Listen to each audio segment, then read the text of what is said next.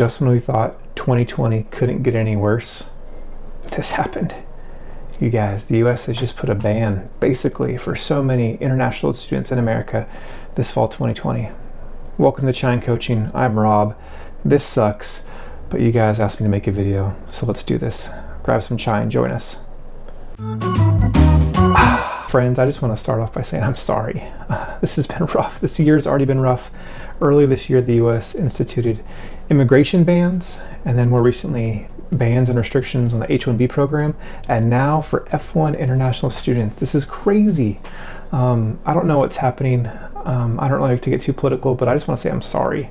This is nuts. This is crazy. My phone has been blowing up today. We just got our kids to bed, so I'm going to make a quick video to help you guys out. Try and line some stuff up, make it a little clear. I'm not going to be able to answer everything because the colleges are scrambling and going crazy too, because this is news to them.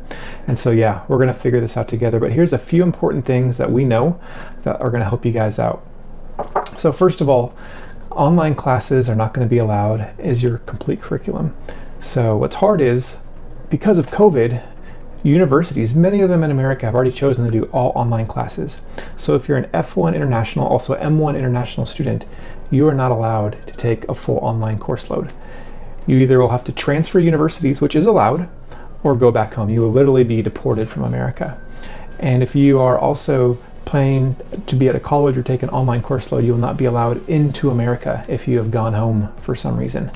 So the only way you can stay and study in America right now is to have in-person classes, either a full in-person load or hybrid, which I know UT Dallas, my friends down the street, which is crazy. Like, you guys are students. There's over 1 million of you in America, and you guys are people.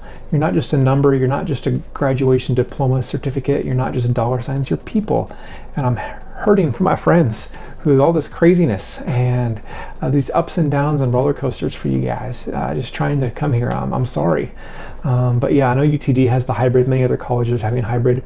If you're doing in-person classes, you're allowed to up to 1 online class. You can do 3 credit hours or 1 class online as long as your others are in person. They haven't specified anything yet about the CPT and OPT. I haven't read anything yet. So for jobs, internships, jobs after graduation on your F1 status, we haven't learned anything yet. My guess is those should be okay for now because they haven't specified anything yet.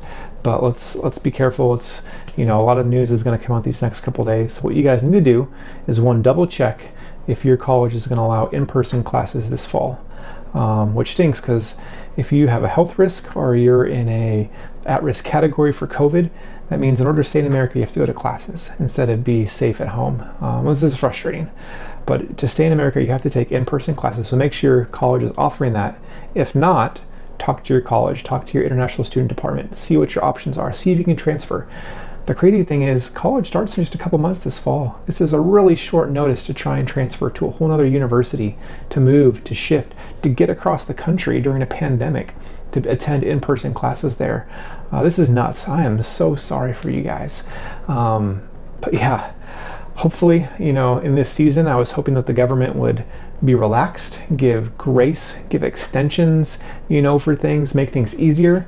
But I think things have only gotten harder, and so I'm super sorry. I hate this for you guys. I really do. I wish I could do more to help. So there has been one quote, one statement that says that there will still be accommodations to provide flexibility to schools and non-immigrant students, which are the F1 students. So hopefully the schools can work something out, make some accommodations. I know the schools are going to be fighting for you guys. I know your colleges care for you. So talk to your professors, talk to your advisors, talk to the international student departments at your colleges. They're the ones that are going to be helping you guys out. And so, yeah, ask the questions, go to the sources, let the colleges fight for you guys. They're going to be your advocates. NASFA is another great organization. I'm going to have their link for you guys. They're another great advocacy group for internationals and international students in America.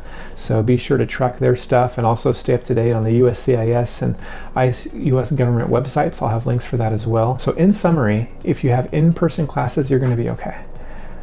But if your college is only offering online classes, or if you have a health risk which keeps you from going to in-person classes and you have to take online classes, that's where the problem's going to come from.